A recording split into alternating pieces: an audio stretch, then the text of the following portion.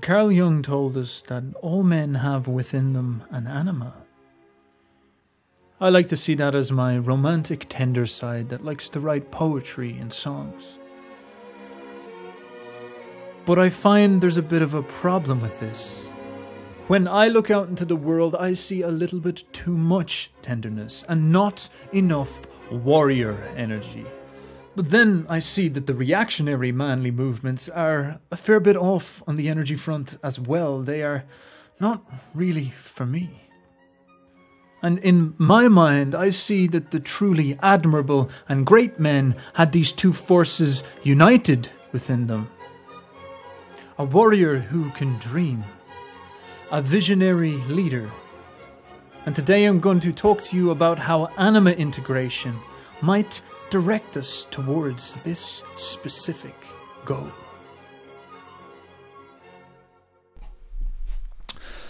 Now, Carl makes a very interesting statement, Mr. Jung. He says that in order to become more manly, you need to integrate your anima. Or, if you integrate your anima, it will reinforce your masculinity and make you come across as more manly.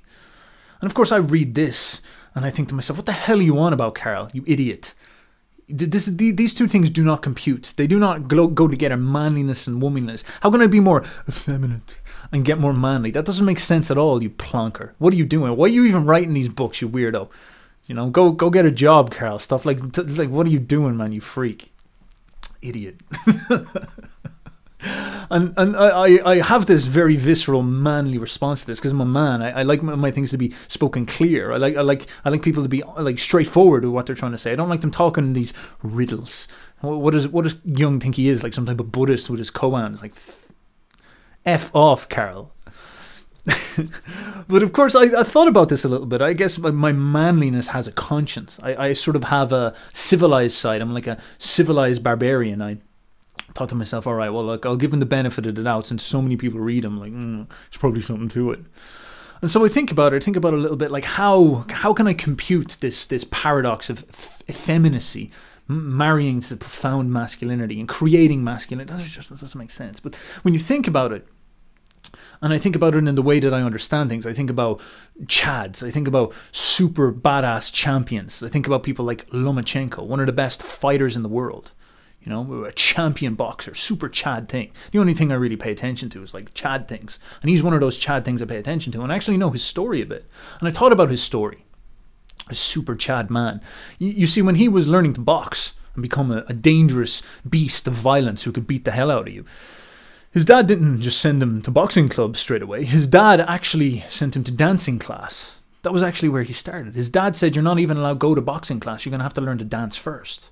Now, of course, if I was there as a man and I heard his dad say, I would probably actually take Lomachenko off his dad and slap his dad and be like, what are you doing sending him? Are you trying to turn him gay? Are you trying to make him a bender? What are you doing? You can't send him to dancing class. That's for women. That's effeminate. Blech. Blech. And I would confiscate his child for such a proposition. But of course, I would have been wrong because his dad sent Lomachenko to dancing class for a reason, because dancing gets you to be very light on your feet and very coordinated with your body. And so what you actually notice then is that Lomachenko's standout quality is his ability to move his feet. His footwork is amazing. He can teleport all around people, and that you're getting like punched from here and you turn around to see what's going on. And you're like punched in the stomach, and then he's like punching you in the back of the head because he's moving around you so quick. He's like a bee. He's like a bee trying to dominate a flower. And so this comes from his magic footwork. So when he began, he learned this very feminine, this very, very weak, feminine, girly little dancing thing. And he got really, really good with his feet. And in this, when he married that feminine skill to this masculine power of using his hands for the implications of violence. When he married these two things together, he became the champion of the world. The most dangerous man in all of boxing. Now that's an incredible thing when you think about it, because like as I would understand, because I'm a man, so I like things straightforward, and I think to myself, well, what is a man? A man is a badass who wins at everything. So how do I win? How do I become successful? How do I become the champion of the world? And I would think, well, you just be really manly. that's obviously what you would do. So I would wake up and I would, I don't know, like eat 40 steaks, and I would just growl. I would just shout at the mirror. I'd shout at anybody in the house with me, and I'd just beat them up as like practice, as warm up. And then I go to the boxing gym and I just hurt everyone and hurt everything. My coach tries to coach me. I'm just like bang. And then I go into, you just be super manly, high testosterone. Everything's loud, everything's aggressive, everything's mean. And you'd imagine that would be what would get me to championship, just pure aggression, pure assertiveness and whatnot. And certainly there's a place for that type of stuff. But no, of course, that would have me burn out. That would have me fail eventually. A lot of that stuff would go wrong. A lot of these traits are fantastic and often needed in this world of ours. But they're not actually as suggestive of success as we would think. Where someone like Lomachenko, who practiced these more feminine arts, would come along and dominate me, because I'd be all stiff and aggressive and full of cortisol and full of all this energy and this tension and whatnot, and he would just batter me around the place. And so it seems like success is not necessarily defined on being manly. It is actually defined on being married of all the traits that are required to reach this success. Whatever you need to get to success is not ideological. It is not something you can pre-decide. You must always think to yourself, I'm trying to become successful, and whatever traits that I can gather up from my reality can contribute towards this. So if it involves me having to go to learn to dance, maybe I'll do it. And I'll do it like a man, and I'll embrace it, and I'll dance like a Chad. I'll be a Chad dancer. I'll make my manliness marry the feminine. And then this really got me thinking, because I'm a man who had a profound mind. So I thought to myself, wow, that is really something. I'm glad I figured that out. What a genius I am. And then I really thought about it, and I said, to myself, I said, this is excellent, because this reminds me of the successful people I admire in history have this blend and combination of traits. Julius Caesar, Julio Cesare, master of the Roman Empire, he had a high-pitched voice, And if I was to imagine what I would like Julius Caesar to be, he'd be like a giga Chad with like a super deep voice, speaking in Latin, speaking out among the plebs and leading them towards a great future. But of course, he has a squeaky, high-pitched voice, and you could disqualify him as like having an effeminate or nerdy or squeaky voice and say, oh, why should I pay attention to him? I'm a bloke walking around Rome. Why should I pay attention to Julius Caesar? He sounds like a plonker. He sounds like a weak, effeminate idiot. But of course, if I did that, I would have missed out on one of the greatest campaigns in all of human history. Same with Napoleon. Napoleon was a shorty. He was a little short dude. Little midget man. Little Napoleon, tap him on the head. Oh, good little Napoleon. But of course, Napoleon almost conquered all of Europe. He was the emperor over France, a leader over all of France. He was crowned king after they had abolished kings. He was a very, very Chad man. He was a little midget. And can I disqualify him on his midgetness, on this trait? Instead, I should be expecting my leader, my Ubermensch, to be 27 feet tall and geared up on testosterone. Instead, I get a little midget who knows how to use cannons. But of course, that is what is required for success. And it says a lot to us about what success really is and what we should model success in our mind. So all this had me contemplating on my journey towards anima integration, and I was anxious, I was worried, looking over my life. Am I on the course to integrate some weird type of effeminate trait that will lead me towards championship and excellence? And I realized that my journey, for me, sort of began in college. I've talked about this before in the context of individuation, but this is sort of a different angle. You see, college is quite an interesting thing when you first come out of the family home and the order of school and stuff like this, and the planned meals and stuff like this. And the college is the first time you're thrust out on your own and having to organize everything by yourself, having to set forth and put your intention and put your manly will towards getting things done and sorting things out in this regard. And so college was that experience for me. And I remember it was so difficult because I had no purpose. I had no plan. I had no anima integration plan. I had no individuation plan. I had none of this stuff set out and forth of me that I could just follow and do and turn my mind off. I had to figure it all out for myself. And so the only thing I could really do was go back towards my instincts, pay attention to my instincts and notice what they requested of me, what they demanded, what they want. And the instincts boil out of your body, and they decorate your mind with visions and imaginations and hopes. And so this is what I was sort of going towards. And I'd noticed that the only thing my my instincts really wanted is they wanted me to integrate as many animas as possible. They would always say to me, anima, as much anima as you possibly can, in as the highest quantity and quality as you can, always as much, just a stack of anima, if you will, a bucket of anima, whatever you can. So it was a very pious Jungian when you think about it. And the problem with this is that the instincts sort of dangle the anima in front of me and say, just go get that. If you just integrate that anima, everything's going to be all right.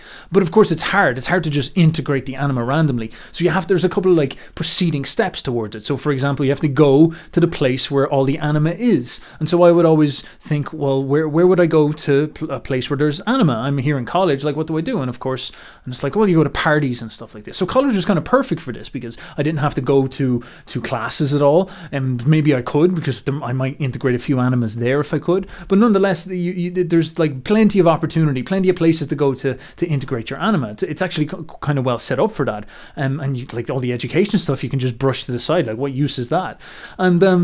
And then there's also another problem that started to come out of that derivatively. The next problem was the respect you needed, because in order to get attention off the anima, in order to get the flattering love of the anima, in order for that to shine down upon you, you of course need to be high status. You need to be people need to respect you. People need to think you're cool. And so that's always a challenge. How do you do that? Is it a way you present yourself? Is it a way you dress yourself? Do you have like style and all this? In order for you to get the anima, do you have to have some type of magnetic quality that draws them towards you, that everybody pays attention to you? When you go to the parties, everybody looks and it's like, oh my God, that's the guy with all the cool stuff, with all the cool vibe and whatnot.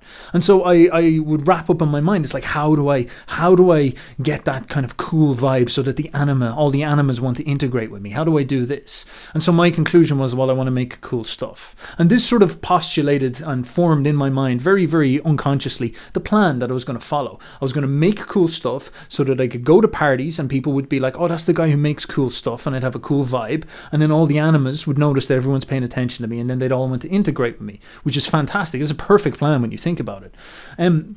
So this was the plan I invoked. Now, college was great for this because I could just stay in my room all day and try to make cool stuff, and I didn't have to waste any time going to classes or anything like that. And I could go to classes and then try to talk to animas within that context. It was like free anima integration classes everywhere, all the time, with all these random topics like some dude at the top of the class would talk about. Now, I sort of noticed after a while that making cool stuff is harder than I thought. It is actually kind of hard to make cool stuff.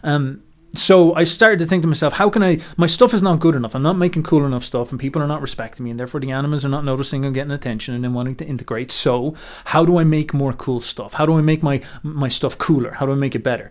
So what I would say to myself is, right, I'm in this big institution, I'm in this big college. What I could do is I could go and there's like, obviously if it's an education institute, there's places I can go that will teach me skills that will help me make cooler stuff. There must be a place around here that will teach me skills to help me make stuff better. So I'd actually go into the lectures and listen to the people talking instead of focusing on the animas. So I'd go into the lectures, I would listen to the people talking, and they would all talk. None of them would ever talk about skills. They would never sit down and say, all right, this is how you make cool stuff. This is how you put together something cool so that you can present it to people in parties or whatever, and then animas will pay attention to you. That would never happen. They would never say, this is how you make something and put it up on SoundCloud. This is how you dress properly. This is how you speak eloquently. This is how you command your thoughts and create interesting perspectives. There was never any of that crafting, any of that actual like skill orientation thing, things that have real impact in the world. None of that stuff. I would go in and I would sit down in these lecture halls, and these people would walk up.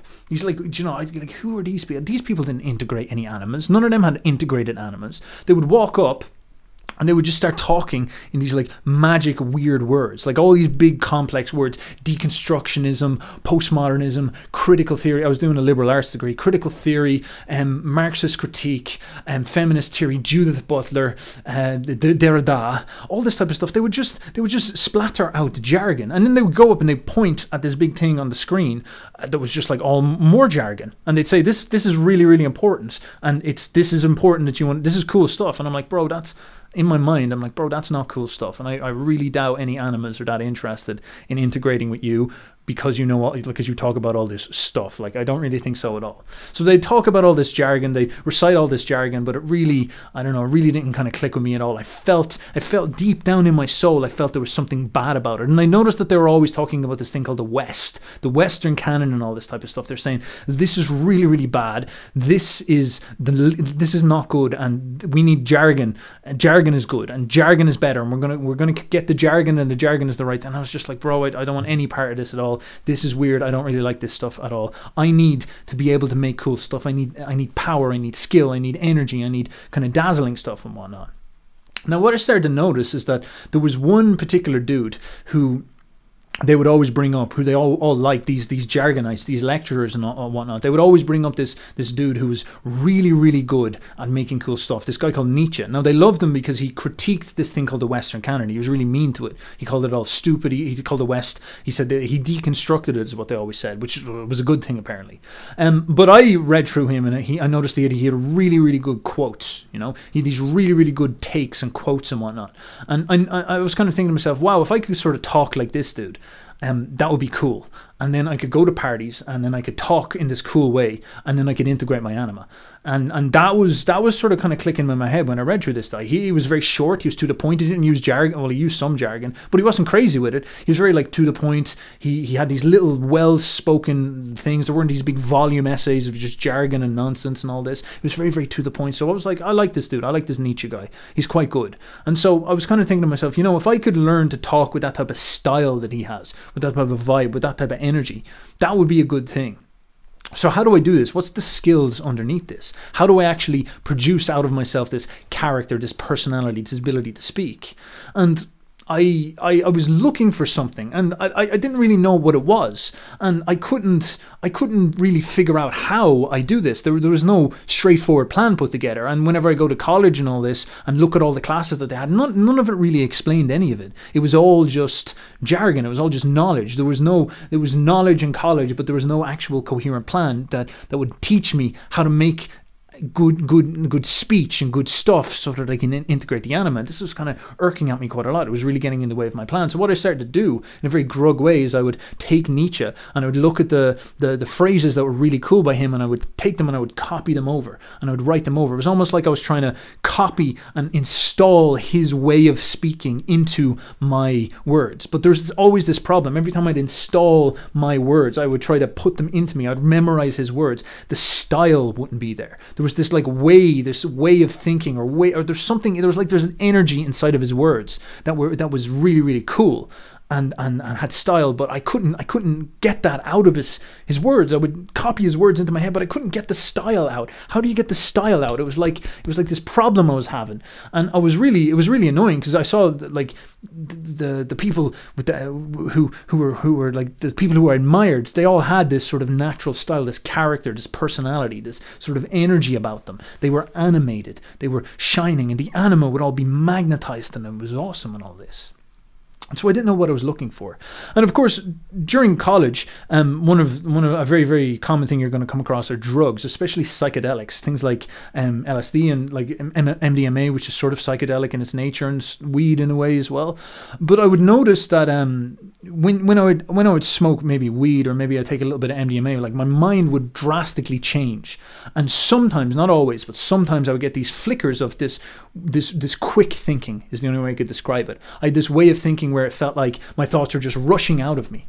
It was rushing out of me. And I noticed that when I was in groups and stuff like this, and I was maybe high, and this part of my mind was switched on, and stuff was rushing out of me, I'd noticed that people would all pay attention to me. And it was like there was this magnetic power. It was like there was something being born out of me. There's animated powers flooding out of me. It was like some type of goddess was coming out of me and speaking through me. And then everybody would magnetize to it. And most importantly, the animas would all pay attention and think, that is some cool stuff. That guy's a cool guy.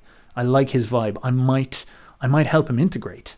And so I would notice this happen every now and again. And I kind of think to myself, you know, that's kind of close to it. That's what I feel out of this Nietzsche guy's words. That's what I feel out of it. So How do I get that spark? How do I get that muse to stay with me more? Because I noticed that when the muse was there, when the animated energy was inside of me, when she was with me, and I was letting this stuff out, and my words were original and it was effortless and all this, I would get all this attention. So how do I create this in me? Because this is like the missing link. If I create this animated energy, if I get this muse within me, then cool stuff comes out naturally, people respect me, and then I can integrate Anima. So it was kind of coming together for me at this point.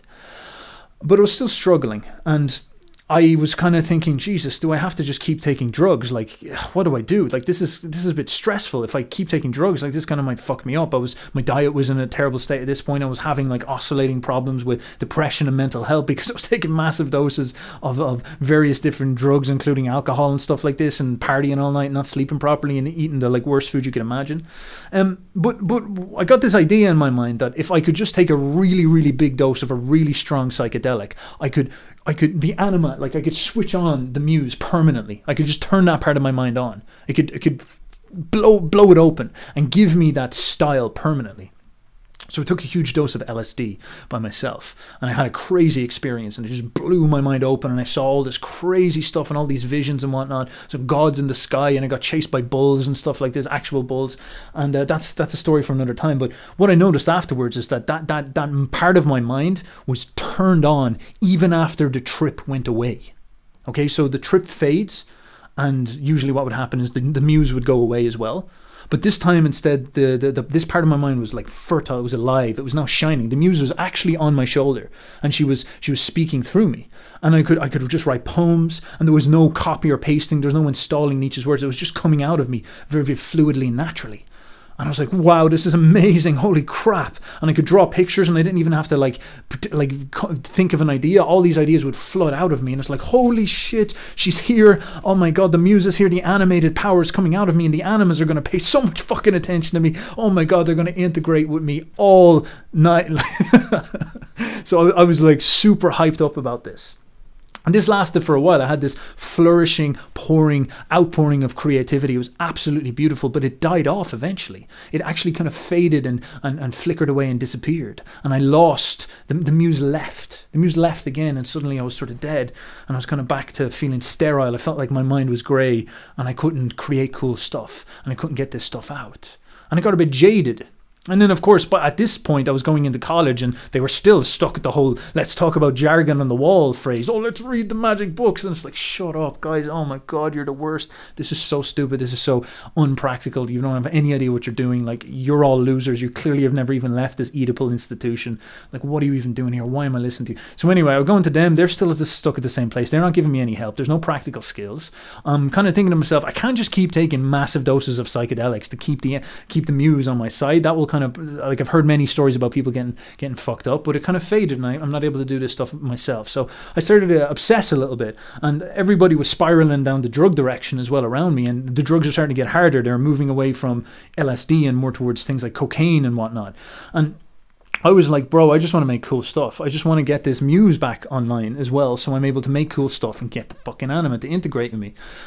So I decided to drop out. I decided to drop out of college. I decided to actually like completely plug myself out and go and take all this free time, take all the time that I should be in college, and actually learn practical skills. I actually went out and I found mentors. I found musicians who would teach me. I found poets, and I got them to teach me how to write. I found writers to teach me how to write and communicate, so they could teach me to talk like Nietzsche, and musicians to teach me the art of the skill of making music and whatnot. I went out and I sought all this stuff. I actually chased it down. I said, I'm going to take all the effort and time and pressure of stuff like college, and I'm actually going to work out a way to fund myself and go forward and whatnot. So I dropped out and I began to chase skills, because I kind of understood if I can install skills, not Nietzsche's words, but if I can install skills, then I'll be able to talk in this magic way. I'll be able to get this spark that came through the psychedelics and make it permanent. And so I dropped out, and I did that, and I continued going through it and practicing all these skills. Now, I didn't actually have my old habits really, really dropped out of me. I also still had this sort of vague idea that there's probably something to the knowledge. Like, if I got knowledge inside of me that was correct, it would help me speak in a more interesting and character-driven way. So what I did is I I understood that, like, I heard this idea that Nietzsche was like the end of this thing called the Western canon. So all the Jargonites were always giving out about the Western canon, saying it was like phallogocentric and too manly and too masculine and all this type of stuff, and too logical and made too much sense. So they hated it. So they wanted to destroy it. So and Nietzsche was like the final dude. He was like the dynamite that blew up the whole thing and destroyed it and got rid of it. This is why they loved him. And so I sort of understood it was like Nietzsche at the top of this spine or something like this. And I was thinking, and they were all saying, you won't really understand Nietzsche until you know all this other stuff. So I was thinking, could I read my way all the way up through this? Could I read my way all the way up through this spine and get to Nietzsche at the top, and then boom, if I'll do that, and I'll have this ability to talk like Nietzsche, and then I'll get more anima. So this was like another project I was running alongside of it. So I was like working on my skills and then reading through the Western canon. I went with Plato. I dropped out, got all the books, got Plato, went all the way up through this type of stuff, and built my way all the way up until I got to Nietzsche and read all the way through it. And Thus Spoke Zarathustra was my goal, the most poetic Nietzsche book. And so I worked my way all up to it, and I sat down and I read Thus Spoke Zarathustra. I was working on my skills. I was building all this type of stuff up, and I thought, I'll read Thus Spoke Zarathustra. I read through it. I didn't understand anything. I just did the same old thing, copy and paste the cool quotes, hoped that they kind of stay within me and change my mind and whatnot. And I wrote all this stuff out. And then I kind of sat there afterwards after I was finished, and I was like, please just let the power, let the spark come back, let that shining animated mind come back, please, and then I'll get the animas and it'll be fucking awesome. And nothing happened. I read the Thus Spoke Zarathustra and nothing came out, and it kind of sucked, and I was like a bit let down, and I was thinking, okay, that this didn't work at all. This didn't work at all. Damn, this is disastrous. And so I didn't really know what to do. I just kept on learning the skills, because that's kind of all I really knew at this point. I didn't really have anything else going on. And then I just kept on reading the Western canon vaguely. I didn't really have a plan at this point. I couldn't get this spark back. I couldn't get the muse back. And then I came across Jung. Jung was sort of the next step after Nietzsche. Like, you have Nietzsche and then you have Freud. And I had read Freud in college. He was one of the Jargonites and all this. The Jargonites loved him. And then there was Jung, and he was a bit weird, and he talked about like archetypes and stuff. And I picked up his books and I like skipped through it, and it's like archetypes. It's like, Jung, shut up with your jargon. Like, get to the point. I need to integrate animas, and I need to integrate them fast. And I need you to help me get the spark so that I'm able to integrate the animas. So could you hurry up, please? And then I would go through all this type of stuff, and I would look through Jung, and a lot of it is impractical, but I would try to find stuff. It's like, Jung, just explain to me something I can do pragmatically that will actually get me to get the spark in there so that I can integrate the animas. I need to make cool stuff so I can go to parties and get attention and all this. And I came across a couple of passages, and one was quite interesting, where he said, if you read your dreams with a serious intent, you will encourage the individuation process.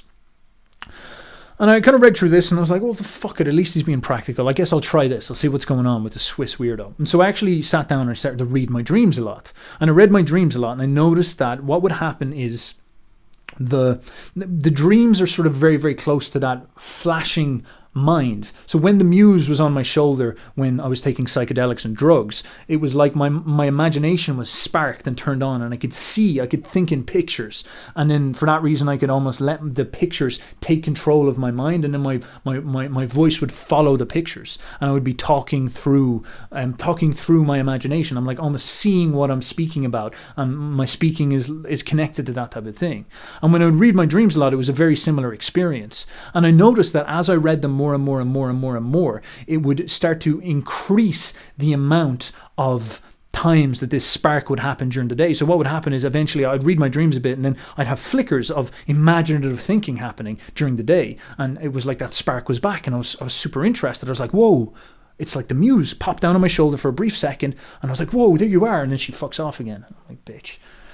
And so I started to do it more and more, and then the muse would show up more, the anima would show up more, the dreams would show up more, and I would read my dreams, and it would almost be like it was starting to become permanent. It would start to show up more and more, to the point where it was like she was always there. She was like sitting on my shoulder, and I was absolutely over myself. I was absolutely beside myself. I was amazed. I was thinking to myself, oh my God, I'm so sparked. This is awesome. So I have this muse.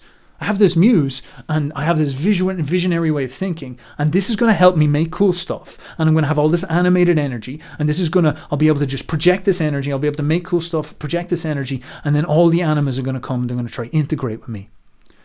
And this is precisely what I started to do. I got in this like really good mood. I really felt like grounded in myself. I felt like I had this sort of centered ego and whatnot. I really knew who I was. I knew what I was offering. I knew what I was bringing to the world. It was like, here's my animated mind. Here's my animated thoughts. Look at me. I'm sort of like Nietzsche, but not really like Nietzsche at all. I'm actually my own dude, and I just kind of think for myself. Here's a funny way of looking at this type of stuff. And I would start to bring that to the world, and people would be drawn to it like bees to honey. It was this awesome feeling, and animas would notice it, and animas would want to integrate, and that was fantastic. That was something I really, really enjoyed.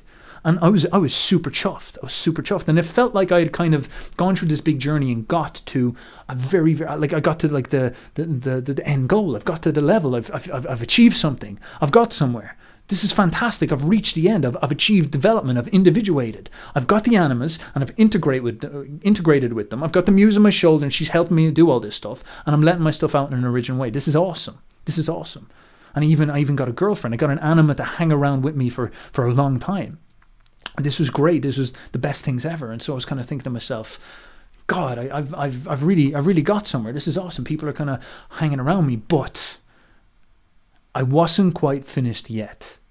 Now that I had the muse on my shoulder, now that I had this animating energy shooting out of me, now that I had magnetized, I had hypnotized many animas, and I even had an anima by my side, and we were in a relationship together. Me and my anima were relating, and we were integrating together. There was a couple of difficulties, because this is now a more mature problem. You know, the fine art of getting attention is one thing, but the art of sustaining it and making it fertile and comprehensive long term, that's a difficult challenge. And this became quite a significant challenge for me. I noticed that once the honeymoon period had gone, me and my anima started to bicker, started to clash heads and whatnot.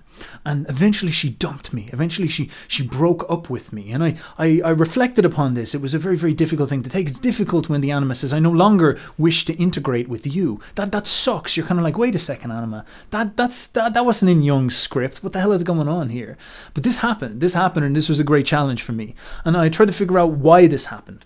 And I noticed that it was because during this period when I had found this anima, when I had got the muse and I was able to speak cool stuff and bring out a lot of energy into the way that I talked, it was a little bit up in the air. It was a little bit floozy. It was a little bit kind of like girly in some type of sense, because you see, it was all me talking about my dreams. It was like a little kid.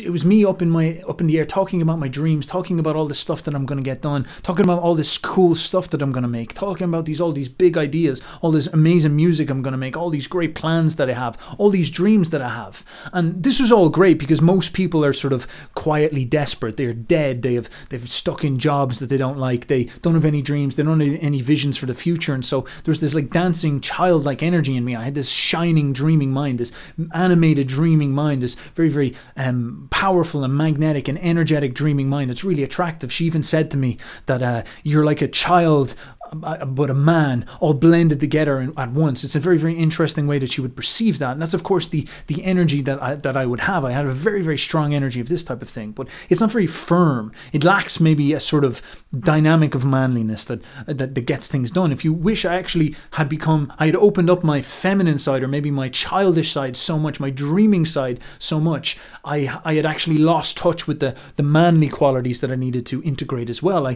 These two forces, these two opposite forces were now separate. And so I was having this challenge. I was having this really, really serious issue where I was having all this magnetic energy, but I wasn't getting anything conclusively done. I was just talking about my dreams. I was talking about how I switched on my magnetic dream mind and I had all these big ideas, but I was broke. I wasn't making any money. I wasn't very, very pragmatic, and I didn't really have any vision or direction or future that I was going to. It's like, well, my anima was saying, well, why are we integrating? Where are we going? What's going on? And I was sort of saying, I just like thinking about my dreams. I just like reading my dreams and stuff. I just really, really like the dreaming type of thing. And, you know, all these big dreams and all magnetic energy, the muse, all this type of stuff. This is great, isn't it? And she's like, yeah, it's all great, but like, what's actually happening here? Like, what's your goals? Where are you going? What's your future look like? What's your plan? What are you actually doing? You're broke. Like, do you have a plan of actually monetizing this dream power? Like, what the hell are you doing? Like if this muse is so great, why can't you actually use it to be successful in life in some sense?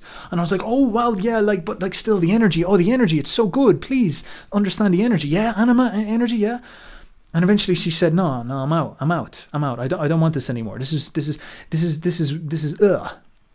And I was sort of asking her, why is this? Why do you not like this? And I wasn't asking her directly, but I was sort of studying her after the fact and trying to understand why did she reject this so much? Why did she not want this? And I guess it's because man and woman, how masculinity and femininity need to relate. Masculinity is like the firm order. It's the firm drive towards things, if you will. It's the assertive drive. It's the intent energy. It's the manly energy that wants to get something done. It's like with Lomachenko, it's like the reason why it's the part of him that wants to hurt the other person and beat them and win. Whereas the feminine energy is more about dancing, and it's not necessarily intent and driven towards a firm goal. It's more about the art of things and doing things beautifully and having things look graceful and beautiful and feminine and these type of things. And these two things are very, very beautiful and powerful.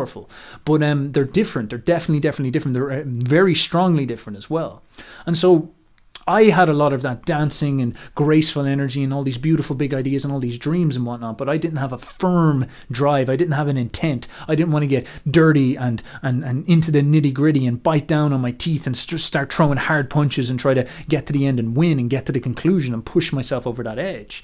And what she felt like is that she was almost like a stable force of reality. She was like the one who felt like she had to put together a plan and have a vision. And I was like a little child running around with all my dreams, like running around her like a little kid. And she was like a mother, you know, taking care of a little kid. And this was the wrong feeling for her. This feeling doesn't feel nice in her, because she has to worry about the future and the plans, and she has to put everything together with intention. And it's not a good feeling. It doesn't make her feminine energy turn on. It doesn't make her want to integrate. It doesn't make her want to integrate her animus, if you will. And for example, I would understand, if this is sort of my experience of being red-pilled with women, you know, I would understand that what her deep soul wants is that she wants to feel like she's getting on board a train and being brought somewhere. She wants to feel like she's attaching to a masculine energy, because she's a woman, she's feminine. And so she has actually quite a lot of these feminine traits. She doesn't want to have to lead a man somewhere. She doesn't want to have to set a vision for me. She doesn't want to have to set a plan for me or anything like that. She wants to feel like she's getting on a train and being taken somewhere. She wants to feel that the energy I have is this firm, intent energy, and I'm shooting towards some type of championship. And she gets to dance around that and take care of that and help me along that journey. She wants to feel like she's a planet orbiting she wants to feel like a moon orbiting a planet orbiting the sun. She wants to feel like she's attaching to something firm and masculine. You even think about the sexual act itself. It's, you know, a firm organ, a male organ with intent, delivering the information, the DNA, to something that yields around the organ, that goes around. It's a yielding force. It's something that then takes the DNA and cultivates it and makes it into something, if you will. And this is the essence of these two forces, this duality, and they work together in a beautiful way. And of course, the sort of problem was that she, because of the way I was behaving, like a dreaming child with no grounded energy, with no firm vision, with no intent, with no menace in my energy, where I wanted to violently make things happen and bully the world into actually making my dreams happen and whatnot. I was sort of a dreaming child, out of touch with reality. She felt like she was the male force. She felt like she was the visionary force, the intent force. And it's not good, and it's not nice, and it didn't sit well with her. And so when she says, I don't want to integrate anymore, she ends the integration process, and she says, I'm gone away. She runs off. The anima runs off. The physical anima runs off. And then this crushes me, and this crushes my soul. And this and then I lose my house as well. I lose my job all at the same time. It was a pretty bad month. And I get crushed. All of this stuff falls apart, and the integration process is ended, and the muse fucks off as well. She says, I'm done with you as well, bro. You're a loser. Actually, yeah, it was kind of fun hanging out, but now you're a loser. I'm gone too. And I get down about myself, and I sit down, and I have to figure this out. I have to understand, why did the anima not want to integrate me? And it's because I don't have that drive. I don't have that firm, serious energy. And I could only understand it as me. All I was this in the head dreaming child with all this potential and all these up in the air ideas and all this kind of flowery, effeminate, graceful ideas and all this animated magnetic energy, but I had no grounded gravitas. I had no firmness. I had no solid, heavy masculine energy. I had no weight to my personality. I wasn't serious. If I said I have a dream, no one would have believed me that I was going to make it happen. I have a vision, and it's like when no one thought that was really going to turn into anything, because I have 400 visions. You had 20 visions this year. You don't have any real grounded results. it's all your ideas are potential, none of it is actualized. And I saw that that's what she was looking for. Her urges, her instincts, the things that were guiding me, my instincts, her instincts, the thing that are guiding her. She's looking for that energy of standing upon something that is gravity and being carried and being taken on a vision. She wants to be led.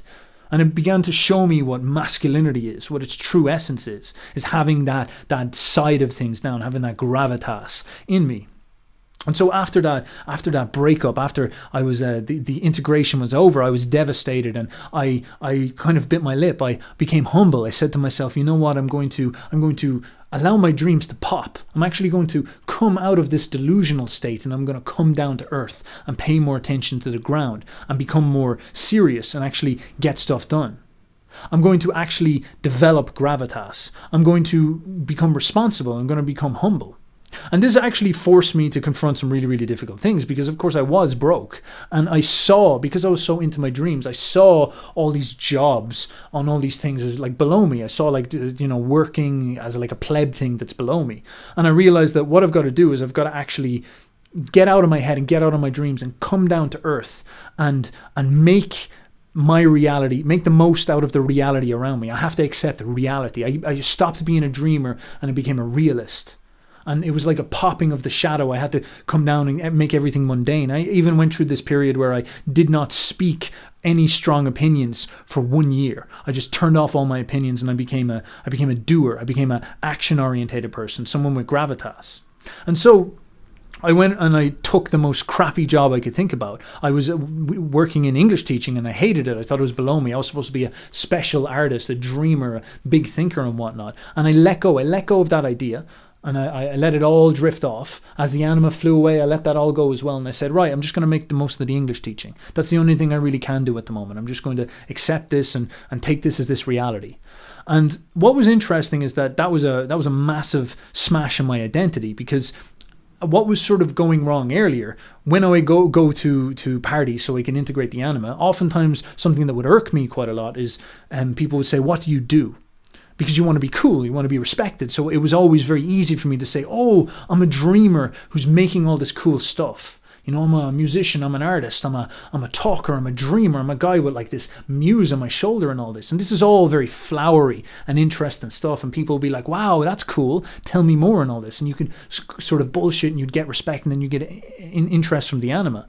But I was always very, very afraid of actually telling the truth and saying, I'm broke and I don't have anything going for me. I don't really know what I'm doing and I'm a little bit lost. That was always really, really hard to say. And so during this period of my life, I also was like listening to a little bit of Jordan Peterson. So I was getting very, very serious about the idea of, you know, being very bluntly honest and telling the truth and seeing what would happen. And so when I go out to parties and I would meet people, and that question would come up, the sort of like, what do you do? And I'd feel that feeling of, here it comes. What do I say? I'm not a dreamer. I couldn't say a dreamer anymore. I couldn't say, I'm the guy with the muse on my shoulder. And I couldn't say I'm the guy searching for a spark. I'm the guy who hates jargon. I couldn't say that anymore. Instead, what I'd have to sort of do is say, I teach English. I'd have to take the most boring thing and be realistic and be honest. Yeah, I just teach English. I teach English. Yeah, I'm an English teacher. I'm just a teacher. Yeah, a really like kind of pathetic, low status job. Who teaches English? All this type of thing. And I'd have to embrace it. And this became super, super interesting, because that was a really humbling and hard thing to do. It was like a firm punch in my mouth. But it was good in some sense, because I had a stable income. But it was also very interesting in another, because I started to notice as I was going through this period, and the haze of the breakup and the rejection was starting to clear out, I started to notice that the muse didn't really disappear. She had been sitting on my shoulder, but she was now there to apply herself. That she was going to animate whatever I was doing. Now that I was moving out of my dreams into reality, she was actually able to help me animate my reality now. So for example, I would go into English teaching and I would teach English, but I would take that imagination, that big dreamy mind I had, and apply it to English teaching, and take this complex jargon, all these words, all this education stuff, and I would actually make it really, really fun and interesting for the people doing it. I would use a lot of metaphors and paint a lot of pictures and present the stuff really well, and people really, really got engaged. And I actually started to do really well quite fast. I got invited to corporations and I was paid very, very well. Paid so much that I was able to work part-time, for example. So I was doing very, very well off the English. I was very, very happy with that. It was excellent. it was actually kind of strange because I didn't have any like formal qualifications. I was just running purely off reputation, but it actually took me all the way into a corporation. So I was very, very surprised. It was magic, really. And the muse was just helping me the whole way. The anima was just helping me the whole way. That dreaming, sparked, original thinking mind was really, really useful there. I was really able to express my creativity in English. And even though I hated it and I saw it as boring and loved status and all this, it started to work. It really became a foundation towards my future success. And then I began to notice it when I go to parties and people would ask me stuff like, what do you do? And I learned that what I say doesn't have any relationship to how animated I am and how the muse is with me. And so I could say something like, I teach English, but as long as I was able to allow my creative mind, my dreaming mind, my muse to come out in that moment, it didn't matter what I did. Like what I did to be perceived as cool wasn't that big of a deal. It didn't really, like, I could just say anything. I could be like, I work at McDonald's and flip burgers. But as long as my energy was strong, all the animas would still want to integrate with me. That was still actually there. That was still possible. That was still something that was absolutely going to, like, that they were attracted to me, and they're attracted to the animated energy I had in my soul, not really the sort of perception I was trying to craft of being a cool dude who had all the dreams and had all the spark and was on this crazy mission and all this type of stuff. I could be a nobody English teacher, but I had good energy and it was a lot of fun. I had character and I had style, and they would like that over whatever label I wanted to present myself as. And I started to learn this. The more I forced myself to tell the truth, the more I began to own my reality and own my truth, if you know what I mean.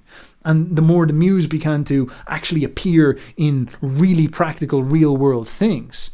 She began to show up in my English teaching. She began to show up in any interaction I had with any anima at all times. And it was actually very, very, very interesting.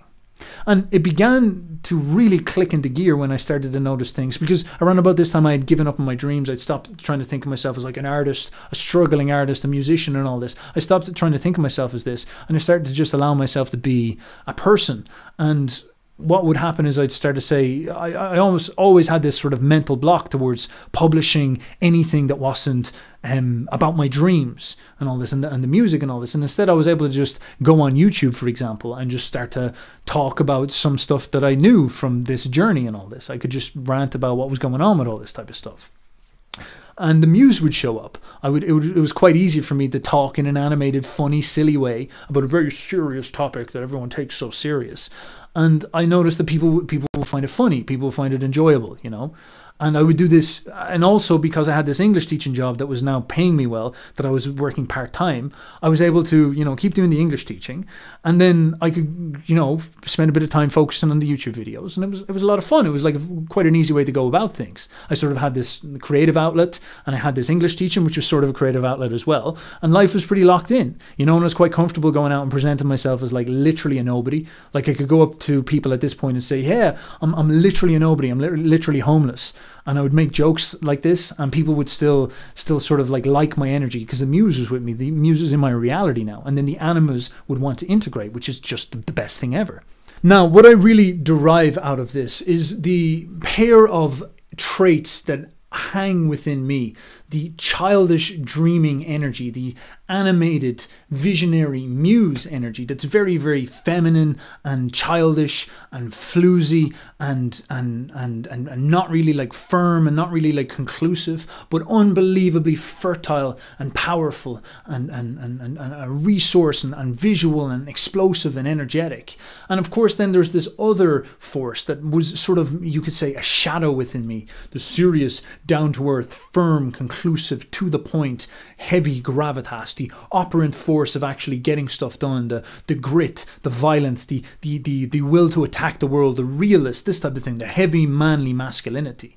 And when I sunk down into this force, it was even a bit depressing. It was like allowing my dreams to die, allowing my bubbles to burst, and I sink down into this force. I sink down into it, and it becomes like a very heavy rock of gravity. But strangely, the more I allow that rock to harden and go deeper, eventually it explodes into a shining sun. It's something like the unity or the marriage of these two forces of childish, dreamlike, graceful, effeminate energy and this masculine energy marries together. I make them kiss. I grab their heads and be like, you're going to fall in love with each other. You know that? go on, kiss, whatever. I make them do this, and it creates in me an effective person. I look at who I was when I look at the start of my journey back going into college and whatnot, and I had weak ability to dream. I had no style, I had no spark, I had none of that original stuff, and I also was definitely not going to get anything done. I had neither of these traits really, and I switched one on, and I get plenty of things, but it's still not enough. I need both of them in my life in order for everything to work together. And so the awakening and the switching on of these two forces becomes a profound thing in order to create me for to transform me into something of a higher grade, a more juicy boyo, if you so will. And I actually look at the horizons in the future quite confidently. If I can keep up my momentum and keep everything going, I feel that I am going to constantly graduate as I get more realistic, but also get bigger in my vision about what I do. I constantly try to place my steps forward, so maybe one day I can really do something profound, like work on a high art, like maybe make films or something like that, or really get into big storytelling a lot more than just ranting on YouTube in like code for sexuality and stuff like this, but actually something very conclusive and big. And I look at these traits nascent in me, and I know that it's not that I'm some type of special being or something like that. This is just my experience of these two forces. But I look at people like Napoleon. I look at people like Julius Caesar. I look at the people who we visualize as excellent, who we visualize as the actual most important thing, people of all, the true manly men, the true excellent winners and the successful and whatnot. And I compare them, for example, to often what I encountered along my path. Like as I was going through the dreaming mind and whatnot, I came across a lot of very effeminate, like I put my hair in a ponytail at one point, like very effeminate, hippie, everything is just like let go, flow type people, just give into your dreams and all this type of stuff. And they're very unbalanced. The Jungians are an awful lot like this, very unbalanced. They lack gravitas, they lack realism. They're sort of effeminate and weak, intrepid, and sometimes they're obsessed with jargon as well to make it worse. And that's not it. That's just too much on one energy, one force, or the really out of touch artistic types. I was that type.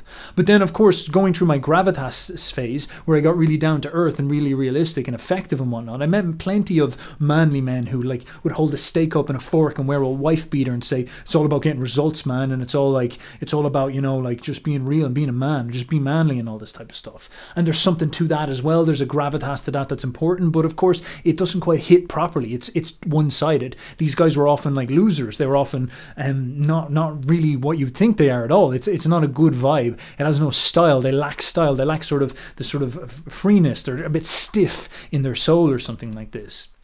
And of course, the unity of these two is what I see in the great admirable men that I always look at through history. People like Napoleon, people like Julius Caesar. Like what made Julius Caesar with his squeaky voice stand out so much? And it is actually his ability, in its nascent essence, his ability to dream big and have this vision of like, we're going to conquer all of France. We're going to conquer all of Gaul. We're going to do this amazing conquest and campaign. I'm going to do this amazing thing. But I'm actually going to get it done. So I'm going to have this big dreaming vision, this big, I can see beyond the horizons, I can think differently.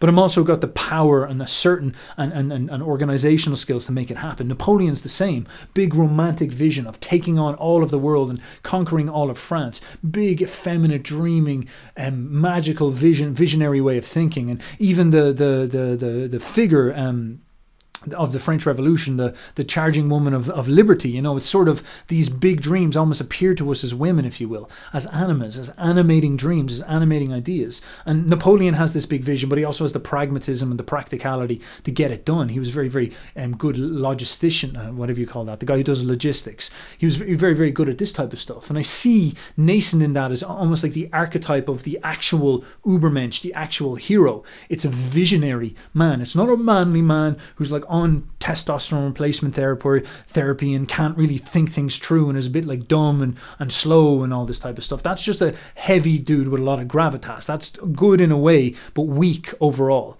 And it's not some type of floozy like, oh my god, I'm in touch with the universe, all this type of stuff. A hippie dude like, oh my god, I'm microdosing mushrooms and all this stuff. It's not that either. That's weak and that's flippant in some type of way. It's this marriage, this unity of opposites. And I see it within myself. I see the problems I had with this in all sorts of directions, but I see in myself that end goal of what we're looking for here, the creation of a leader, a man who is a leader, an animated, almost artistic in his way of thinking, with the muse on his shoulder, guided by an energy, but also the heaviness and seriousness and assertiveness to get it done, the danger and play that is necessary in order to create a true man.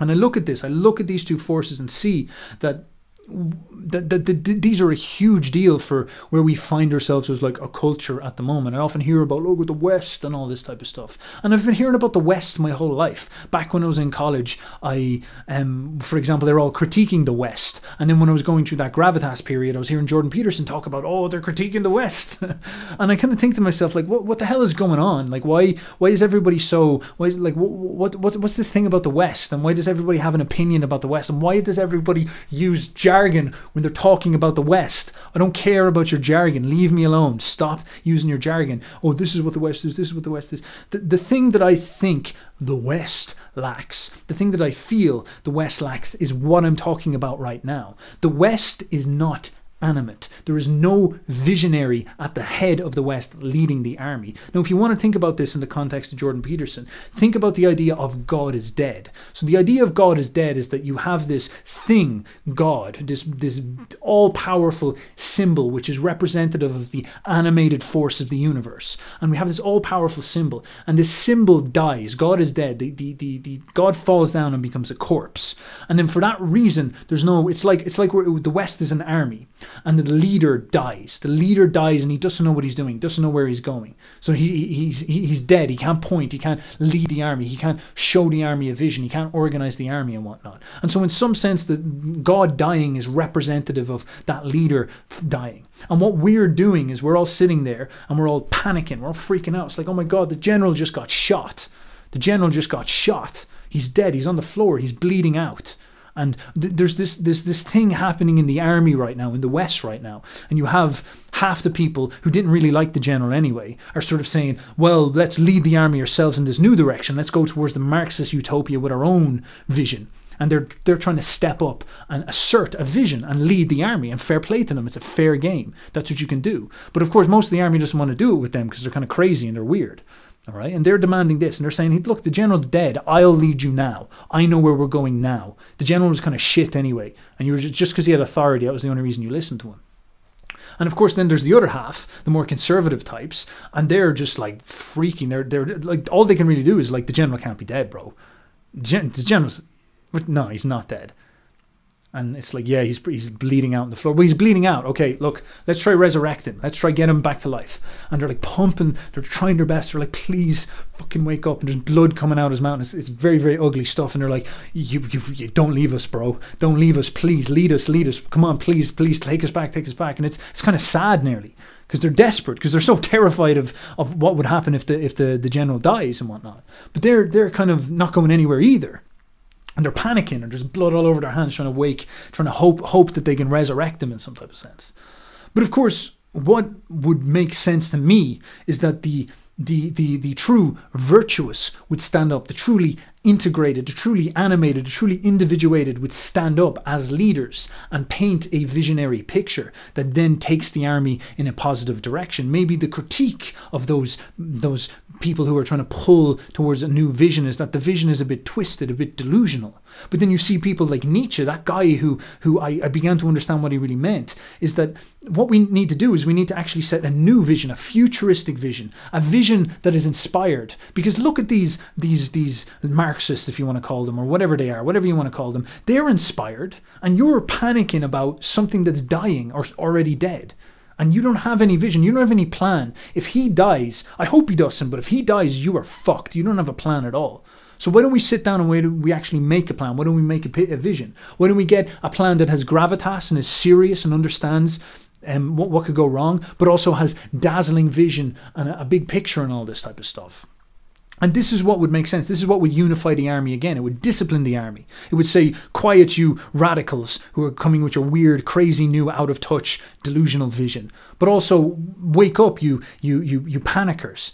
We need to move forward, or we're going to get killed if we stay here. There's going to be a mutiny. You're going to end up fighting each other if you're not careful. And I began to see this, and I began to understand what Nietzsche meant by this idea of something like an Übermensch. Not necessarily that the Übermensch is some type of religion that we all have to buy into, but he's more like a symbol. He's more like a symbol of when, at some point, if what I'm describing is correct, someone's going to have to step up and paint a vision.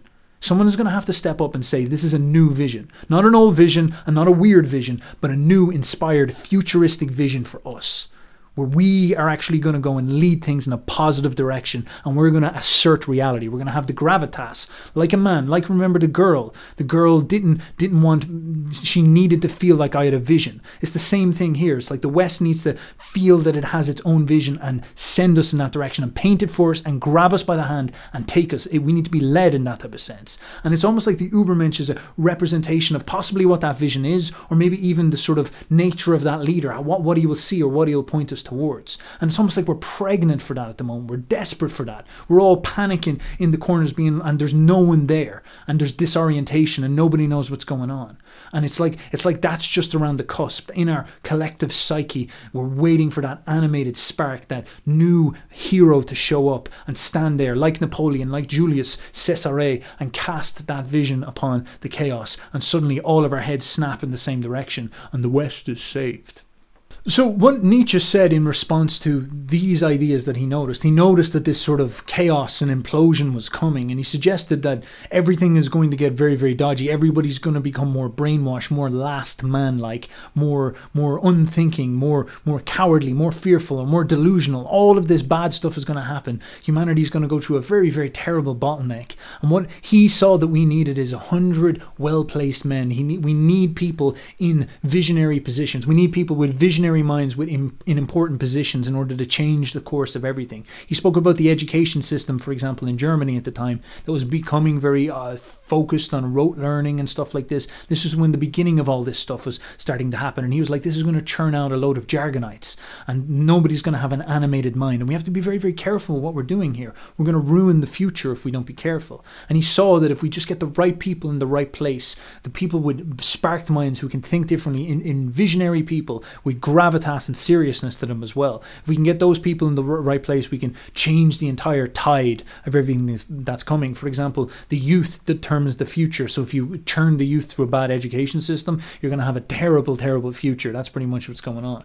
And I'm beginning to understand what I am doing in the context of all this. As I said, personally, I want to get into a position where I make things that are visionary and spark millions of minds all at once. The effect of great art. That is really one of my big goals. But also, I work with people. I work with people as clients. I teach them this type of stuff because I understand that on some level I believe that I was someone who lacked this ability to do this stuff, and I went searching for teachers, and no one could really sit me down and make me understand that this is what I needed. You need to animate your mind, but then you also need to develop gravitas to hold that mind down and be certain and assertive. I had to learn it through making mistakes and whatnot, but I understand that these are skills, these are tools, these are directions, these are things that education system and jobs and all this type of stuff, they never ever teach us properly. But these are the realities of your development, of taking steps forward, that are really, really important. In order to become successful, you need to be unifying these two sort of disparate forces, the feminine, maybe dreaming, dynamic, animated thinking that makes you a visionary, and also balancing it with firmness and assertiveness and an actual spine and an actual grip on reality that is needed in order for you to set forth and make a plan and get stuff done and whatnot.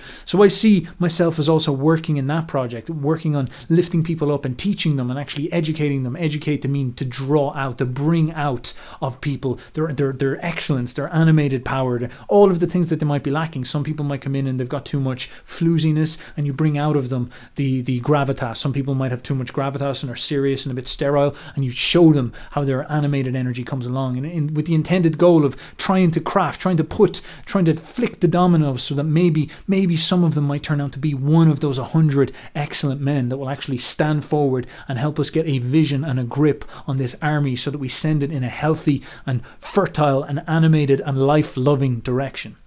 So if you so wish to work with me on all these projects, if you want to come along and work with me, and I will show you how to get your animated mind switched on and how to get the gravitas to hold you down and make sure that you get things actually tactilely done. You actually get yourself well positioned in society, so you're doing well and with your health and your wealth and your happiness and all this type of stuff. Pop down into the link in the description. What you're going to do is you're going to chat to one of my Boyo squad members. You might remember Laszlo from a while back. He's doing quite a lot of the chats at the moment, so if you're talking to him, that could be the case. There might be another Boyo there as well. Who knows? It's a lottery. God knows what you'll end up talking to, and we'll see what happens. But nonetheless, that is how things are working at the moment. So please pop down there and have a chat. We've scaled to a team is what I'm trying to say. Things are going quite good. So thank you very much for all your support, all your juice, all your love, and all the animated juiciness and all the gravitas. I hope you unify it all. I hope the animas come. I hope the animas are smashing on your door and being like, let me in, let me in. I need